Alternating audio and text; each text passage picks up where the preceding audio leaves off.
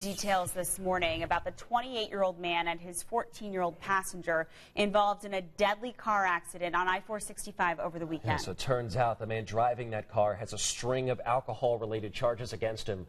Carlos Diaz is here, and Carlos, the driver survived, but this teen did not. Yeah, unfortunately not, Ben. Medical professionals did all they could to save this young lady, 14-year-old Rosie Missy Amos, on Saturday. Several people who stopped to help her were able to pull Missy from the wreckage and perform CPR. Paramedics did get her pulse back in the ambulance, but she later died at the hospital. One of the people who stopped to help her is a nurse, Melissa Upton. She tells us there was a doctor, a retired firefighter paramedic, and a cardiologist who all stopped to help as well. Upton finds some solace in the fact that they were able to keep Missy alive until she got to the hospital.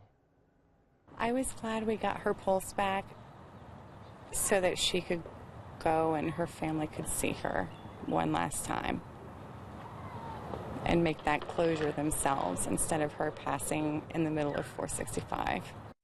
Now here's the mugshot of the driver of the car, 28-year-old Stanton Bowie Jr. He is in the Marion County Jail at this time, charged with operating while intoxicated, causing death. Now, a records check on Bowie shows a string of alcohol-related charges against him, including 5 previous convictions for drunk driving.